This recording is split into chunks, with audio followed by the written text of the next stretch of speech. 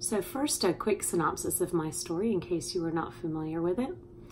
So my story begins when my then husband of 16 years abruptly left me with a text message. I never spoke to him again. So that was the ultimate brush off, the ultimate abandonment. And then to complicate matters, I found out that he had been having affairs culminating in bigamy, and had also stolen tens of thousands of dollars from me. So as you can imagine, that became quite a story in my mind. Something I fixated on as I struggled to come to terms with what my life had become and the sudden loss of the life that I thought I had. And when this happened, I really hadn't heard much about sudden spousal abandonment, as it's called. And I thought that I was the only one. So I gravitated towards some online groups that were structured for people who had been abandoned by their long-term partners. And at first, I found comfort in this. It told me that I wasn't alone. It depersonalized it. And it felt validating, to have these other voices that spoke of similar situations. But in time, that started to change. All of these groups had one thing in common, and that was that almost every entry was somebody telling the story of their worst day. And I would read these stories, and I would identify with these people, so much so that I could feel it. I mean, it was a visceral reaction pulling me back to that day when I received my text. And it no longer was comforting. In fact, I would have days that were okay, normal ups and downs, but where I wasn't fixated on what had happened to me months prior. And then I would go home and I'd log into my computer. Didn't have a smartphone then.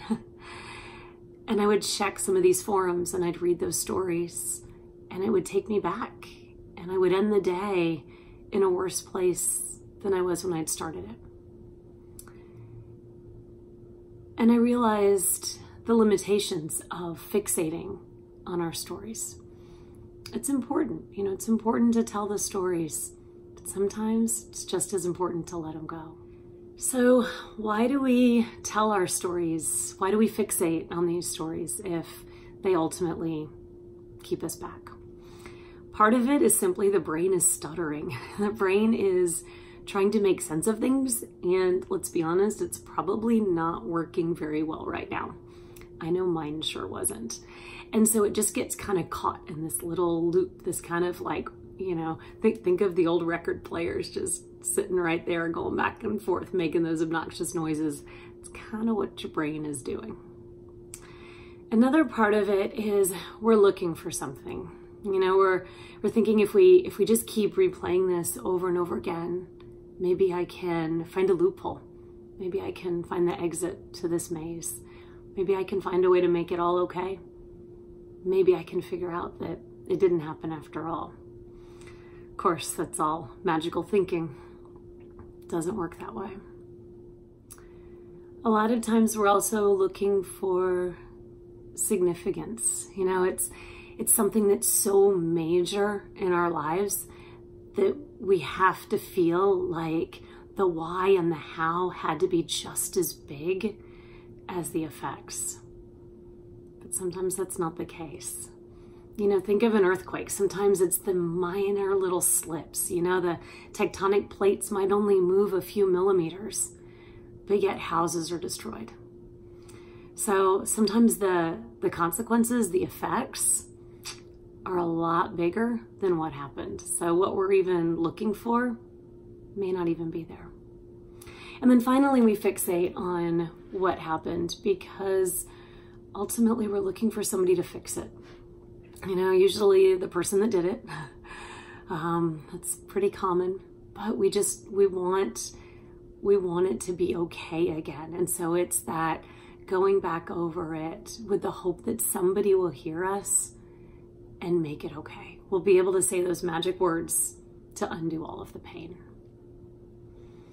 But the problem with staying focused on what happened is it really does keep you stuck.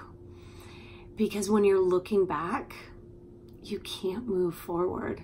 One of the things I like to say is whatever you nurture grows.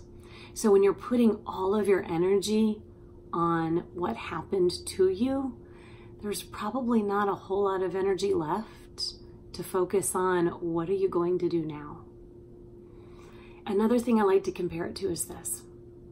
Imagine that you're walking one day and you get hit by a car and you're hurt badly. You're looking at months of rehabilitation just to learn to walk again. And of course you're angry. You're angry at the driver that hit you.